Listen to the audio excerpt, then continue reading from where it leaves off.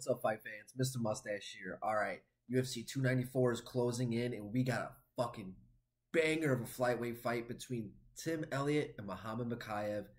Man, does this fight get my dick hard.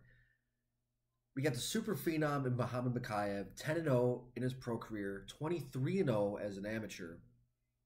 Only 23 years old as well.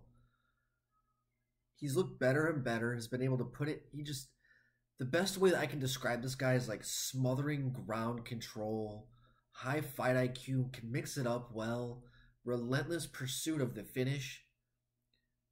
But a lot of those things I can also say about Tim Elliott. Now, Tim, inconsistent when it comes to his track record, really goes for the finish, win or lose, right? But he's gone out there against the top guys in the world throughout his career, the last 7-8 years. I mean, he's fought guys like Mighty Mouse, Davison Figueiredo, Brandon Royval, Askar Askarov. I mean, he's gone out there and just fought killer after killer after killer.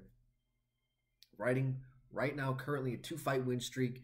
Seems to have a fire reignited within himself. 36 years old, 13 years older than his opposition. So, I mean, statistically wise, it's definitely not going in his favor in this fight. But Tim, man, he's got the super experience. I think that a big thing that's going to work in his favor is his scrambles.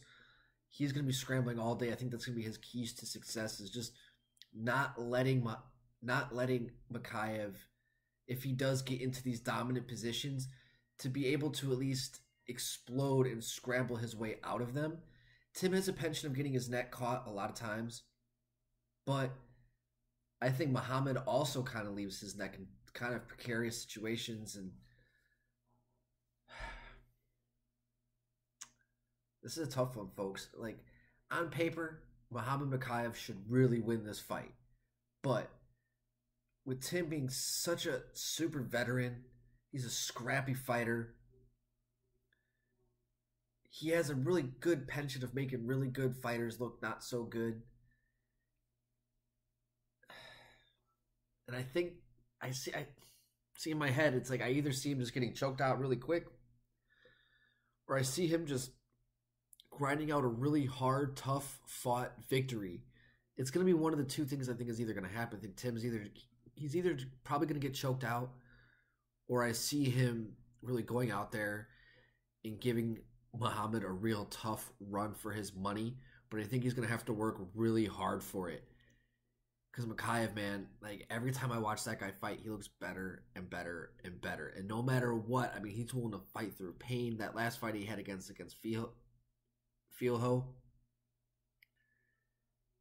that knee bar that he got caught in was just fucking nasty. And it was just, he sat there and you could see he was in pain. He battled through it, toughed it out, and then literally at 4.5 minutes of the third round found a finish for himself. So he's relentless. He's young. He's confident. He's good everywhere. So it's hard not to bet against him. Or it's hard to bet against him. And with Tim, he's just such a savvy veteran. He's got a bunch of tricks up his sleeve. He's scrappy. I think his scrambles are going to do well for him. I love this fight. Like, this fight gets me so excited. And we're really going to find out, like, how truly good, I can't say his name, Mokaev. Gotta say it like 10 times fast. This is where we're truly going to see, like, what level he's at, where his head is at, if the moment is going to be too good for him, like, too big for him. Because Tim Elliott, man, he's been there, done that against the top guys in the world for the last several years. So we're definitely going to see here this Saturday. I'd love to hear your guys' thoughts in the comment section. Please let me know. Do you guys think Mokaev is going to go on and stay undefeated and move on next against these ranked guys in the flyweight division? Or is Tim Elliott going to stop the hype train of Mokaev? Let me know in the comment section. And guys, don't forget to hit the like and subscribe button to continue getting more MMA content by yours truly. Mr. Mustache, MMA News out. Let's fucking go, fight fans.